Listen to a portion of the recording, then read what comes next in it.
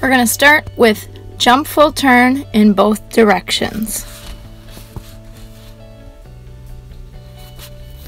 Then we're going to move on to a fly spring over an 8-inch mat turned sideways on the trampoline, making sure their focus is on their hands and that they're reaching to the far side of the 8-inch mat, holding a nice tight arch the entire way through. Next, we'll be doing a back tuck with a spot. Notice she's spotting with the wrist and the shoulder, keeping control of the child at all times by not letting go of their wrist when they land.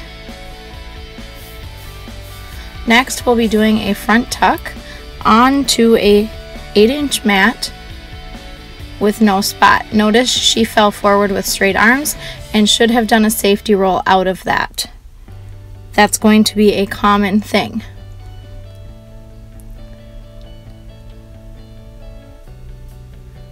Next, we're going to do a back handspring with spot, pushing from the chair all the way to their hands and through a nice tall standing turtle shape.